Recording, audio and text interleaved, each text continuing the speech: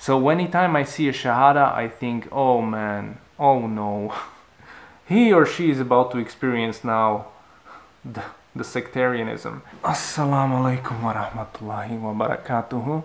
As you can see behind me, I am in our beautiful, sort of a masjid, I would say. This is the second room we have.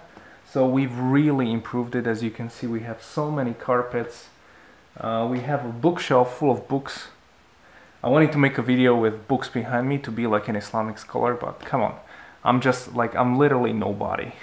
So this is where we chill. This is where Slovak Muslims hang out. If you are a Slovak Muslim, come make hijrah and hang out with us, please. Connect with the community. Let's build it. Anyways, in the second room we have a masjid. Over the weekend we had a nice lecture. Actually, the first thing we organized here as a community about the importance of having not just a madhab but someone of knowledge to lead the community, because how can you otherwise have a community if everybody is praying differently, if everybody is doing kind of their own thing? It can be enough in like a basic level, but if we want to learn about different things in Islam, we need someone knowledgeable. So that's kind of where we are right now. I think this is the next step. So alhamdulillah, so many things have changed over the past few months.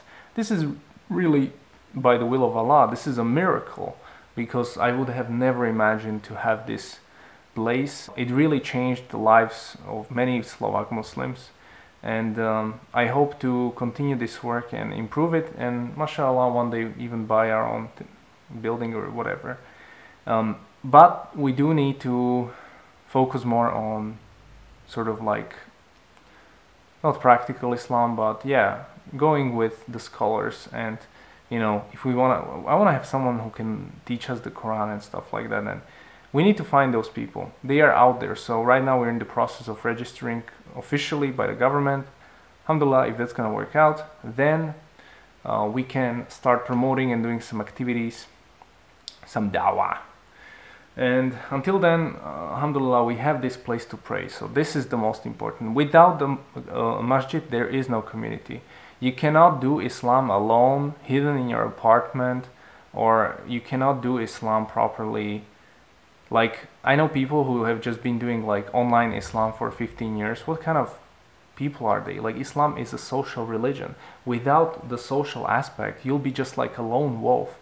It's not good for you. It's not good for anyone. And yeah, alhamdulillah, you're a Muslim, but there's no benefit. Like, you need to meet other people like you and build a community. This is how Muslims act, so that we can leave something after us when we are gone, when we are dead. Our kids can continue this work. Maybe not, I don't know, but at least they will know that their father stood for something. And alhamdulillah, you know, we've got something going on, and it's all from Allah. And you know, lately I've realized like how little I know about Islam. Like, I really thought like I know something, and now I realize I know really very little. Like, I don't know even if I should even speak on the topic of Islam anymore. You know, that's how little I know. So even if you bring people to Islam, if they don't know what should they practice, how should they pray and all this stuff, then that's not good. You know, you need some sort of level of knowledge, and I think this is what's missing. So I'm just very, very careful now.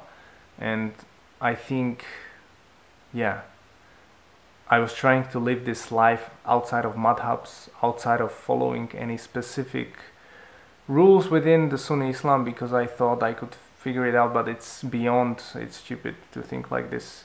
And you have to tie yourself to some specific madhab. It's not possible to live like this.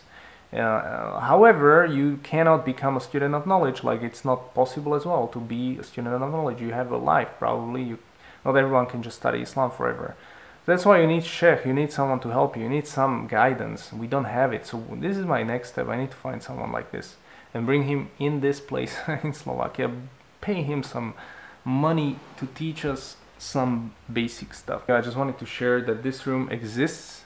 You guys know, you have financed it.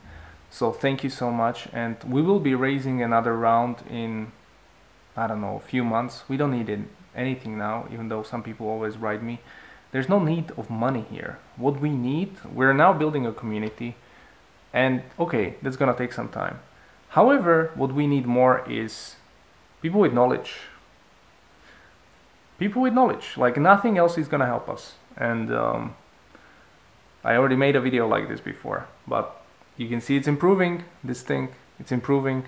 We're doing Jumu'ahs. Now I'm the Imam, I'm the Friday Imam on the, doing the Jumu'ah. Is that normal?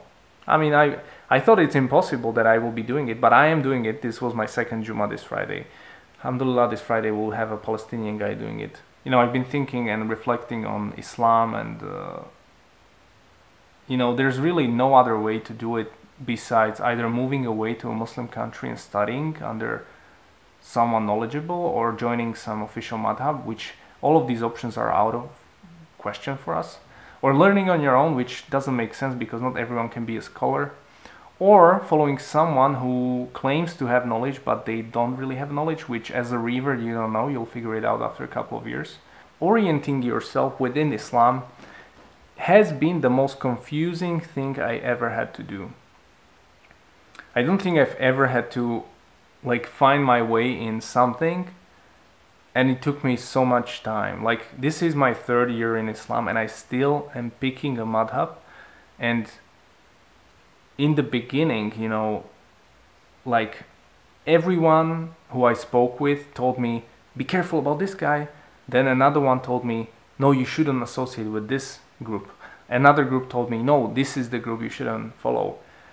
So essentially, after some time, you build this process, or this barrier between you and other Muslims. What kind of madhab are you? What's your akida? What Ashari, Atari? What? Tell me. I had these encounters where I had this guy. I asked him to write a blog for a website we have, and he said, quiz question, what's your akida? And he gave me a list. I'm like, who speaks like this? This is dumb. I don't even respond to these, and it really pisses me off. And I understand it now. I understand these questions, but there's a way to say these things, And yeah, I sometimes look at some of my friends who don't have. I don't think they have some correct understanding of the Quran and Sunnah, but I don't tell them that straight up. It's a process. Somebody has to change their mind over time. And even my mind took so much time to change, and now I'm changing again. And in terms of these orientation, I was in touch with almost any sect, any madhab in Islam. And it's so funny to watch this. And this is such a confusing thing for reverts. So anytime I see a shahada, I think, oh man, oh no. He or she is about to experience now the sectarianism. Because we say Islam is one, but in reality, there are so many ways. Hey, Deobandis are not upon the Quran and Sunnah. As a revert, you can't study all this, so this is some new information for you. But then, at some point, you're like, wait a second, I'm reading something in the Quran. Okay, I'm not deriving my knowledge from it, but I understand the basics, and you're telling me to do something else. So that's strange. And so after some time, you gotta make a choice. You gotta join a specific way of thinking, and then you have the Shia Sunni split. I'm not even going there because that's another level. But within the Sunni Islam, and within the Sunni Islam, you can go in another splits. It splits infinitely. So it's such a mess. But the mess is not about the important things. Especially one group focuses on Aqidah too much. I'm not going to mention names. But the other splits between the Sunni Islam are more about the fiqh or some, secondary issues. There are some sects who, take you out of Islam, blah, blah, blah, blah, blah. We all know these things. But even those small differences, they are so hard to follow, and that's why you need someone knowledgeable. It's impossible to navigate Islam on your own, in your bed, online, forever. This is not gonna happen. You gotta stop, man. You gotta join the group. Now, you gotta make sure the group you're joining, you're either creating it or you join someone really good, because you can join really weird groups. So I don't know how to do this, because to anyone who you speak within the Islam, they'll have a bias. Even I have a bias. So you have to kind of take the information they tell you and then filter it out through your own process. Like, okay, this person is Maliki or this person is this. And they won't tell you that. Like, you have to guess it. It's such a subliminal game. It's like a business game. I'm from the business world. So people don't tell you straight up what they are. But you can guess it based on their appearance, based on the way they say things, or based on, let's say, the way they carry themselves. Or what they stress about, you know. Are you too much focused on bid'ah, or are you too much focused on this and that? Like, you can guess, like, okay, this guy is a Sufi, this guy is a Salafi, this guy is a Madkhali, this guy is this, you know, and you can kind of place them. But this is the wrong thing, because you shouldn't be doing this. We're all Muslims, but it doesn't work like that in the real world. So this is what I wanted to say in this video. In this group we have here, there's so many groups, like in the Sunni Islam, of course, we have everyone, not everyone, but everyone prays differently. Let's just put it this way. Because you have different ways of prayer. You can put your hands like this. This is a valid prayer based on the Maliki madhab. You can pray your hands like this. You can pray the hands like this. So many ways. The taslim, how you do it, everything can be done in multiple ways in the 4 schools of madhab. So we all pray differently. We're not playing this madhab game here. But for this, so anyone who joins here for Juma, we don't care. But if it's about us Slovaks who are here and we want to play a long game of developing this ummah, same thing as they did in Granada, Spain. The Revert started a masjid, and then after a couple of years and more kids and more families established themselves in Granada, they were able to get a permit to build a huge masjid, and then they got a grant from Turkey and stuff like that. And they are under Maliki madhab now, but they are doing lectures and they are really great. What they are doing in Spain, it's amazing in Granada. And so that's something, that's like an example for us. That's what we want to do, because I can't think of any other group within Europe who started their own Islamic, let's say, masjid or education that's not immigrant-led. The only group was this Granada, which is why it's an example, because all the masjids in the UK or elsewhere are usually funded by immigrants, and they have specific ways they're bringing it. So this was the only one we saw, and it's such a nice thing to know that maybe in 20 years it's gonna happen. Alhamdulillah. So that's all I wanted to say. Just some thoughts about Islam, some thoughts about madhabs and things like that. And maybe you can disagree with me in the comments. This is a sensitive topic, so I know many people have different opinions. Anyways, this is a cool room, got plenty of books. Don't worry, no fiqh books, just basic, like basic books. You would be laughing at like how basic are we, but that's what we need. Thank you so much for everyone who joined this masjid and helped us.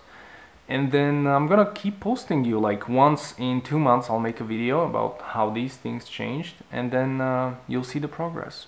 So assalamu alaikum wa rahmatullahi wa barakatuhu, and stay on to the deen.